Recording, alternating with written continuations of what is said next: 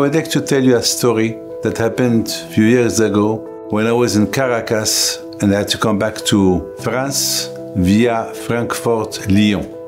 That was on Thursday.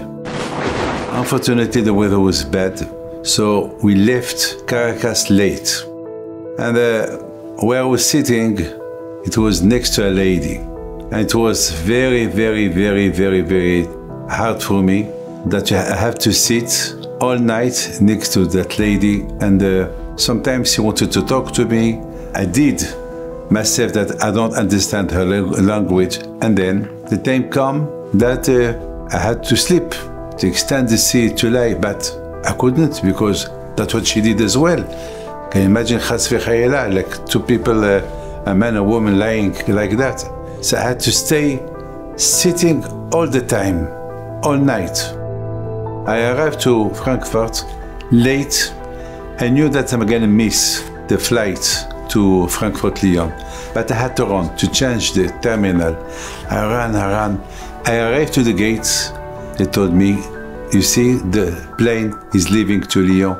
Too late, there is nothing we can do for you. But there is in 2 hours under flight. I said, it's Friday, Erev Shabbos, Shabbat. How can I do it? I was very, very, very sad.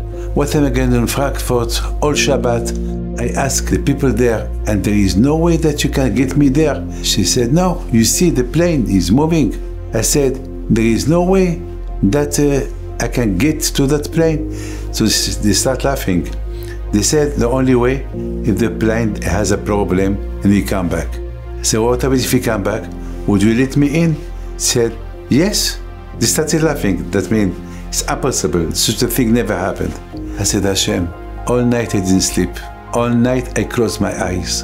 All night I focused myself only thinking Torah so that I will not have any bad thoughts. Hashem, do something for me. I have to be in Lyon, in the yeshiva for Shabbat.